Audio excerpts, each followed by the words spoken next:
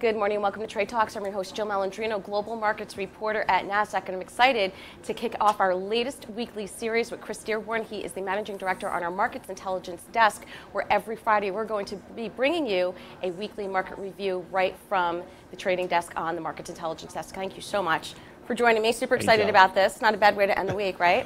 And what a week it is.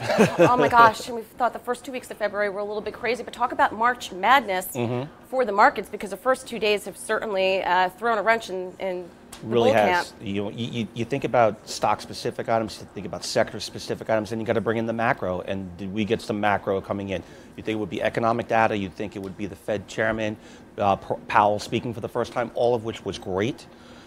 And then you've got, the White House talking about tariffs. That just kind of sank the market right there. Right, and I think it was completely unexpected. Very much so. That's what we're seeing across the board, what we've heard and what you've seen the pundits on TV speaking about as well. And what that did was really send the markets into a spiral yesterday.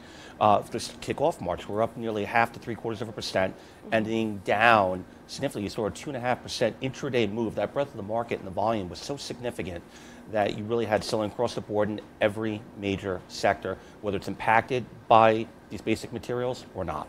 Right, and clearly the market is super sensitive to these trade tariffs. I mean, even looking at it right now, what are we, at 11 a.m. on Friday morning, VIX is up nearly 50%.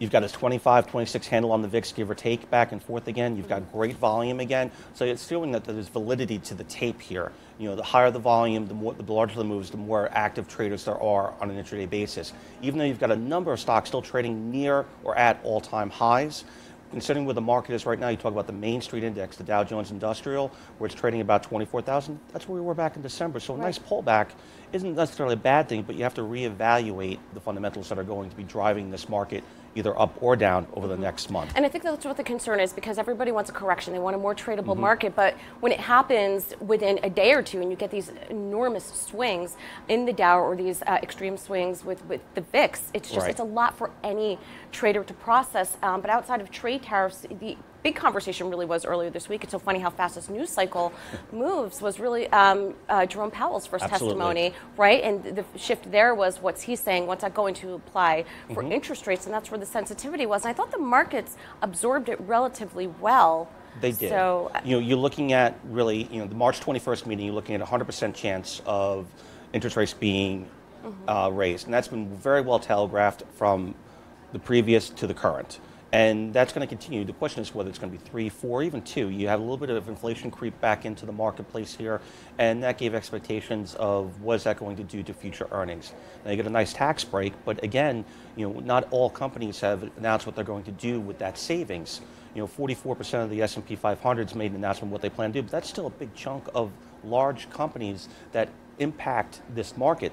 We don't know what they're going to do. Are they going to put back to buybacks? Are they going to put it back to cap reinvestments within the corporations of the business lines? Are they going to use it for pay raises? You've seen a mixture of both across the board. Some companies have announced that we're giving employees a $1,000 break. Others have announced a buyback announcement that's going to be increased for the year. So you need to see where that earnings, and that may take months, if not years, to work its way through. So what you've seen here so far is really on the back side of things, a number of other items that we were laser focused on get thrown out the window by the president's comments yesterday. Right, well, if there's one thing that is certain, it's that markets don't like uncertainty, and we're certainly seeing that being reflected right now. But what sectors are you continuing to watch? I mean, I would imagine that financials are going to be sensitive to what happens with interest rates. Absolutely. So you've seen, as expected, for the month of February, we'll go back before yesterday's comments, you saw consumer discretionary and basic materials, two of the outperformers of the S&P, both up over 9%, and really a driver of earnings there.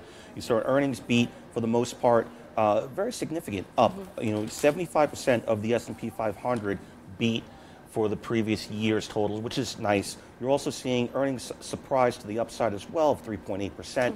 So what you're seeing there is companies are doing okay. What was focused on beforehand is now changed. And with that, where's the S&P going to go? Where the earnings are going to be driven from going forward? Like I said before, the retail sector, the consumer sector, has been a constant driver. 2/3 of the U.S. economy is based off of consumer spend. And as long as you have consumer spend out there and the money being put back to work, you're going to have drivers of earnings here. Wages started to see an uptick. We want to see wages uptick a little bit more.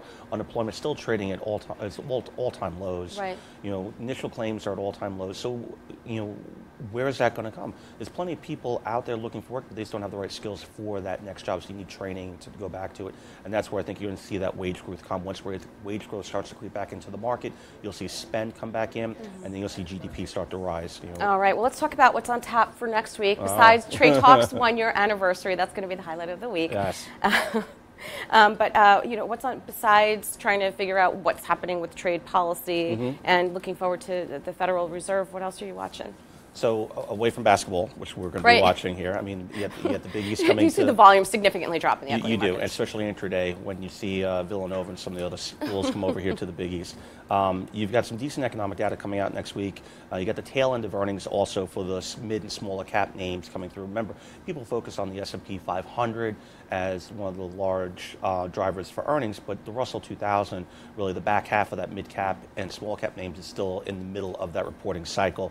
You got a number of companies coming out next week. Almost 15% of those numbers are going to report. So that could be impactful to the specific sectors, but on the overall market, it's going to be driven by the broader economic data and seeing how these macro factors really play out in the marketplace. All right, well, thank you very much for joining me. And traders, don't forget, next Friday, March 9th at 2 o'clock, join Chris and I again for the weekly markets review with the Markets Intelligence Desk. I'm Jill Malandrino, Global Markets Reporter at Nasdaq.